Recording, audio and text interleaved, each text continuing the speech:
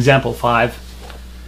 Example 5 is it involves all 3 dimensions, so you get to see how you would solve a problem when you have 3 dimensions to mess with. It's not panic time. It's not that hard. Okay. So the problem is that you have an infinitely long square metal pipe with sides of length pi. It's grounded, but one end at x equals 0 is maintained at a specific potential V0 of y and z. Okay, so it looks like this. So I'll try to draw like with some depth perception here. So we have our z-plane going this way, and I drew this backwards. The x-plane going out this way, and the y-plane, this is negative x, it's not positive x. Okay, then you have this box of length pi, so it's over here at pi, it's over here at pi, and it goes off to infinity. Okay, now this is v0 of some x comma z. Okay, this is a z, not an x. And these down there on the bottom are all v equals 0. Those are all rounded. Okay. So let's write out the equation that we're going to be trying to solve. So we no longer have that symmetry where we can eliminate one of the variables. So we have v plus d squared by dy squared of v plus d squared by dz squared of v is equal to 0. There's no charge on the inside, Laplace's equation. We're going to need 6 boundary conditions. So one, we have, let's write it over here actually. We have 1, which is v equals 0 when y equals 0. And 2, v equals 0 at y equals pi. And we have over here, let's call this number 3, v equals 0 at z equals 0. And 4, v equals 0 at z equals 2 pi. And over here we have one condition, 5 is v tends towards 0 as x tends towards infinity. Okay, that's just looking down the pipe at the end, the potential is going to be 0. Okay, no matter what you do here, eventually it's going to reach 0 at the end. And the final condition is that v has to equal v0 of y z at x equals 0. Okay. So we substitute for v is going to be x of x, y of y, and z of z. Okay. And when we plug that into Laplace's equation, we're going to end up with the same kind of situation where we plug it in and then divide by v. So we get 1 over x d squared by dx squared x plus 1 over y d squared by dy squared of y plus 1 over z d squared by dy squared z squared of z has to equal to 0. Okay, and once again that you can see that because this doesn't depend anything on y or z, and this doesn't depend anything on x or z, and this doesn't depend on anything x or y, these all must be constants. And the question is, do we choose positive or negative constants for each? Okay, and hopefully you know that we want to use that e to the kx thing and set that to 0 here because it goes to infinity. So we're going to set this to be positive and these two to be negative. Okay, because we have the same kind of, we want to use the same sine function here. So let's set this to k, minus k squared. Set this to minus L squared, and this will be k squared plus L squared. Okay? So, solving for the x part, a little closer here. D squared by dx squared of x is equal to k squared plus L squared of x. And obviously, so we get a solution, x is equal to a e to the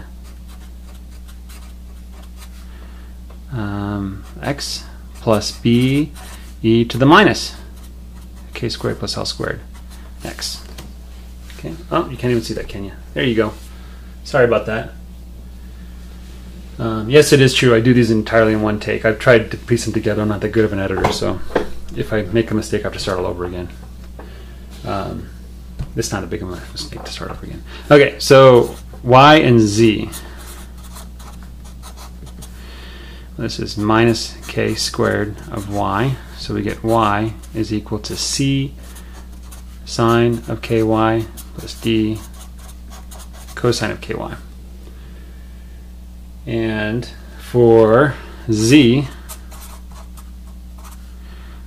z equals minus L squared of z, so that means z is equal to E sine of LZ plus F cosine of LZ. All right, let's apply some boundary conditions.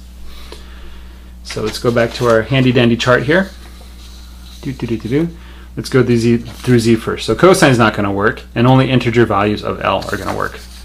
So L is an integer. Okay. Same thing goes for the y, and k is an integer. And then for the first term here, it has to go to 0 as x approaches infinity. So this term, a, has to be 0. Okay. So we are left with, and we're going to combine b into c and e, because it's going to distribute. Well, hold on a second. We're going to combine b, c, and e into one constant c. So we get v of x, y, and z will be equal to c e to the minus k squared plus L squared x sine of ky, where k is an integer, sine of Lz, where L is an integer as well. It's the square root of k squared plus L squared, isn't it? I feel stupid now. It is the square root of k squared minus L squared.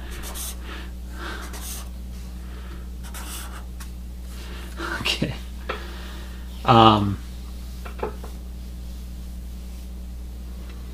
So how do we pick out values? And the answer is that we basically have so the last condition we have to meet is this sixth condition, that at x equals 0, v has to be v naught of y and z. So let's set that to 0. So v of 0 has to be v naught of y and z. So that has to be c, well, e to the minus something to the 0 is 1. Okay, now what?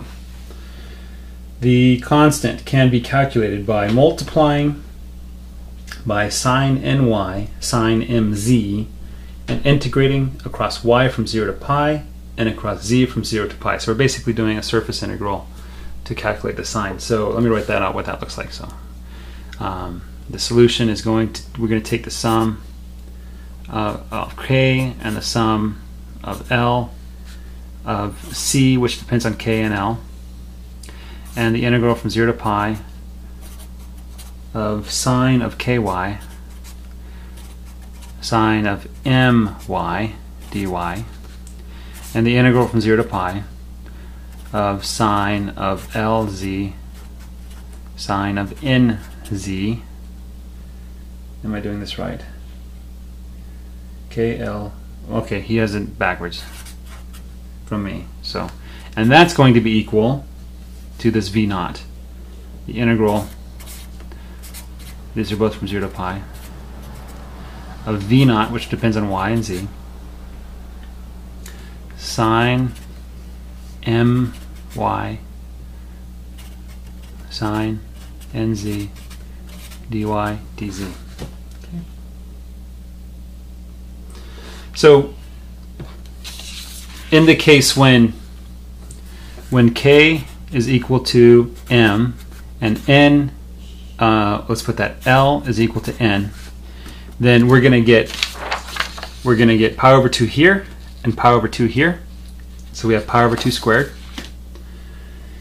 And so our constant n m, or rather mn is how I have it backwards from him, is going to be 2 pi squared, 2 over pi squared, and whatever that integral is that you get, whatever the integral that you get out of here is. So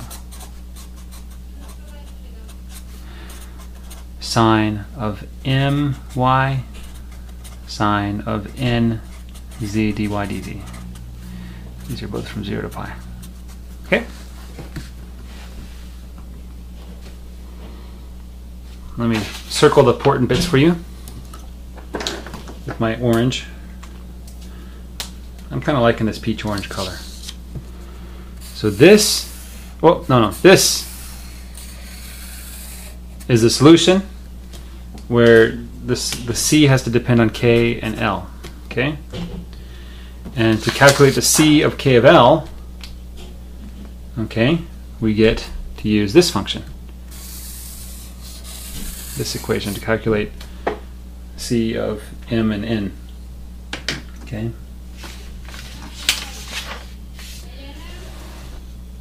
So let's suppose that our V naught is constant, so it doesn't vary.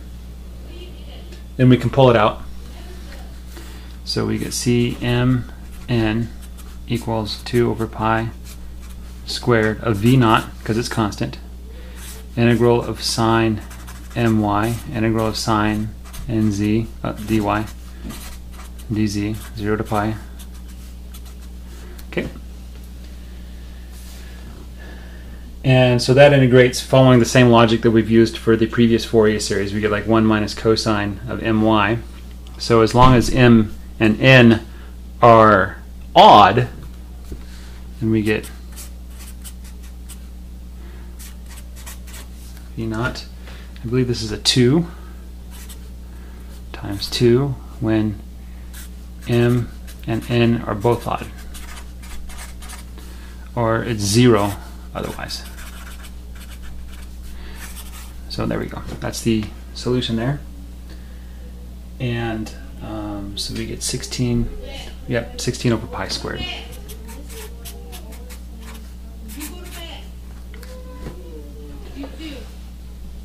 Or we have to divide by n and m. Okay. Pi squared nm.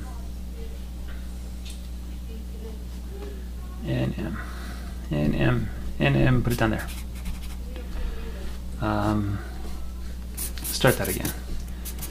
Equals 16 times the constant over pi squared. Sum. Where n and m are odd, of e to the minus the square root of n squared plus m squared times x, sine of ny, sine of mz divided by nm. That's just basically plugging in what we got here back into this equation up here. Yeah, I should have told you that this is the sum over k and l. But anyway, you probably just selected that all together. Okay. A little bit messy. Once again, if the math confuses you, you kind of need to step through and walk through it bit by bit. Take your time. There's no rush. It is valuable to understand how these problems are done, so when you tackle these next problems, you'll have a good grasp of how you should approach them as well. These are big problems. They're not trivial, but they are kind of fun. Thanks for your time. Bye.